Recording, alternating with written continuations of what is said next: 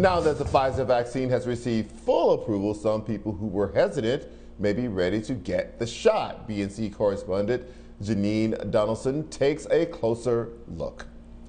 I'm getting it because it's too many people catching too many people catching COVID, and I really don't want it. And if I do catch it, I want to be able to fight off the virus as much as possible.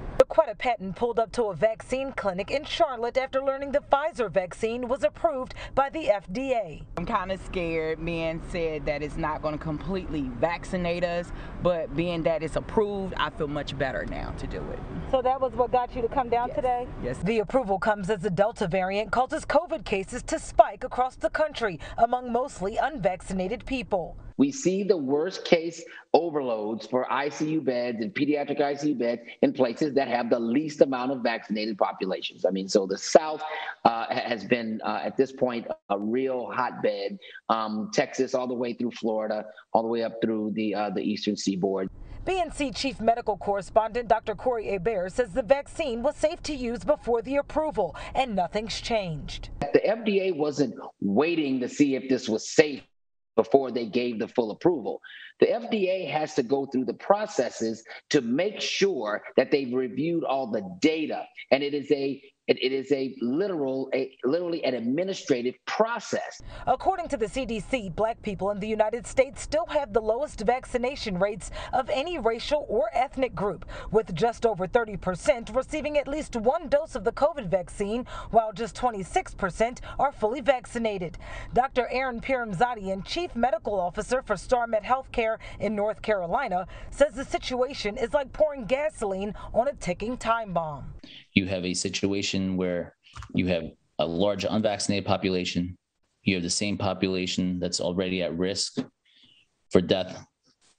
You're putting all this together with an upcoming season of very bad flu, an upcoming season of this Delta variant that we're worried is going to keep mutating. Black people are 3 times more likely to be hospitalized or die from COVID. Dr. Abbott is pleading with the community to get the shot, saying if you've been hesitant, let the FDA Pfizer approval be your reason to get it now. The thing that's going to make this needle move is people saying, don't come to work and you're not going to get paid unless you get vaccinated. Because if you don't get vaccinated and you get infected, these are the cases where the variants actually come from. Dr. Abbott estimates within the next 45 days, more companies and universities will mandate workers and students be vaccinated. Health officials warn those against the vaccine. With FDA approval, it now allows companies to feel safer to do so. And there's almost no grounds for anyone to actually refuse it from a company standpoint. Now to Texas, where Governor and House Republicans are introducing a restrictive voting bill after efforts in Harris County, a majority Democratic area, to make voting easier for people of color. BNC Derrick Lewis has more from Houston on the impact of federal voting legislation and what it could do in the state. The Brennan Center for Justice, an organization that tracks state voting bills, reports 18 states have enacted 30 laws this year that restricts voting access. Across 49 states, including Texas, more than 400 voting restrictive bills have been introduced. Republicans in Texas have called it an election integrity bill. They know that they've got to come after brown and black folk and those folks who are disenfranchised and marginalized so that they can consolidate and keep power. Otis Evagaro, the chairman of the Harris County Democrats, says during the pandemic, efforts were made to make sure people in black and brown communities could get to the polls. Republicans accused them of cheating in the last presidential election. Souls to the polls Sunday, where historically black communities go out, go to church, worship, and then come back and go vote and exercise their civil duties. I mean, these are the things that they're trying to do in restricting the hours of Souls to the polls on Sunday, knowing that it's specifically targeting African-American communities. In response, Governor Greg Abbott pushed for the GOP-supported election integrity bill to pass. So they've got to cheat.